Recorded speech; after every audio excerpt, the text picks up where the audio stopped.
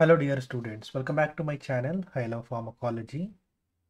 In today's session, let us learn about alpha receptor agonist.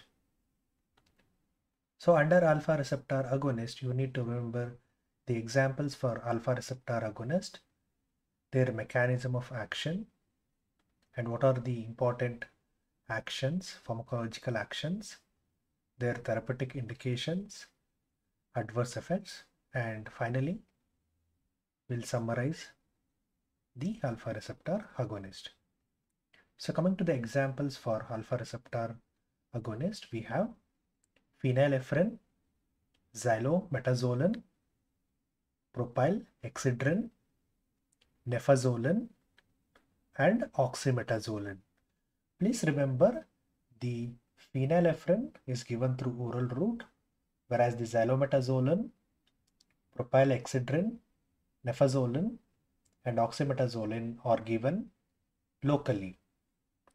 So all these drugs are sympathomimetic in nature.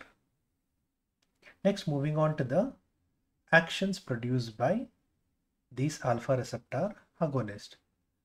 So as you can see in the picture, so it is a blood vessel.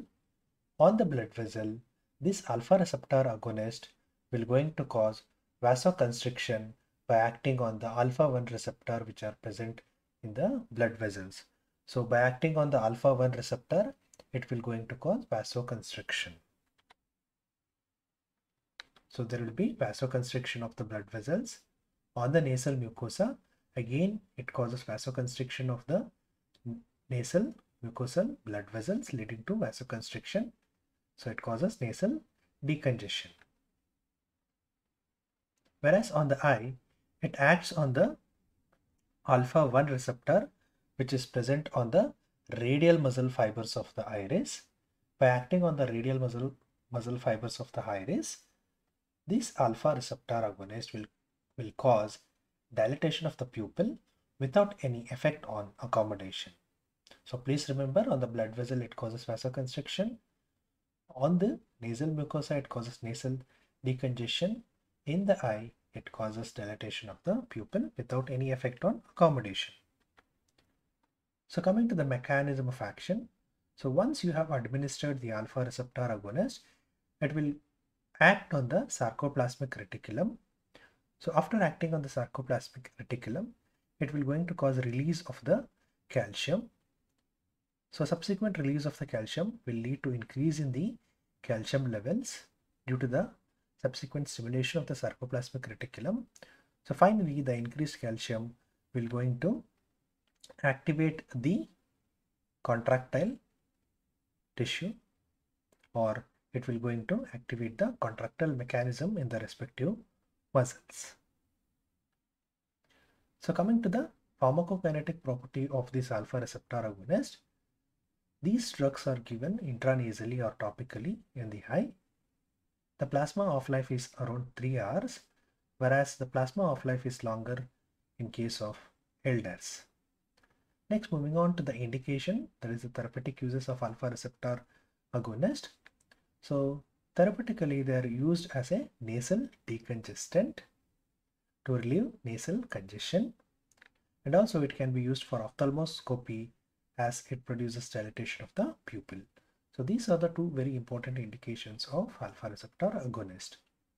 So moving on to the adverse effects profile of the alpha receptor agonist, it causes hypertension. As we have seen that on the blood vessel, it causes vasoconstriction leading to increase in the blood pressure. So in the patient who are having a risk for hypertension or who are already having hypertension, you need to avoid these drugs. And also it can cause reflex bradycardia.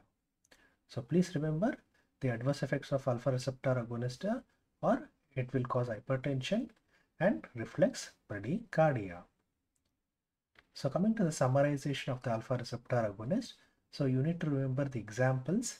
So the examples are phenylephrine, xylometazoline, nefazoline, oxymetazoline.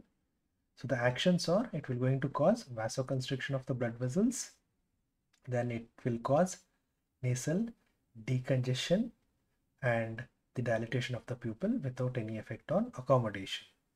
So the mechanism of action is, on administration of alpha receptor agonist, it acts on the sarcoplasmic reticulum, leading to the release of the calcium from the sarcoplasmic reticulum. So the subsequent activation of sarcoplasmic reticulum will lead to increased levels of the calcium, which in turn activates the contractile mechanism in the respective muscle fibers. So pharmacokinetic property, it is given through intranasally or topically in the eye. It has a plasma half-life around 3 hours. Clinically, it is used as a nasal decongestant to relieve nasal congestion, and also for ophthalmoscopy as it causes dilatation of the pupil. So coming to the adverse effects, it will going to cause hypertension and reflex bradycardia. So this was all about the alpha receptor agonist. So if you find this video useful, please do subscribe to my channel. I love pharmacology, and do not forget to share and hit the like button for more updates on pharmacology. Thank you.